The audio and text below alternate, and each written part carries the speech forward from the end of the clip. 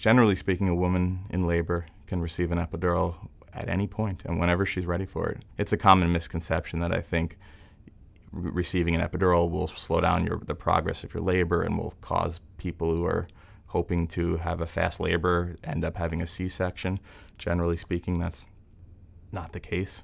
So we encourage women to have epidurals placed earlier than later, actually, because there's no need for them to be in needless pain. If they wait too long, it can be either difficult to place an epidural because unfortunately they have a hard time sitting still, or they're about to deliver, and at that point we generally won't place an epidural.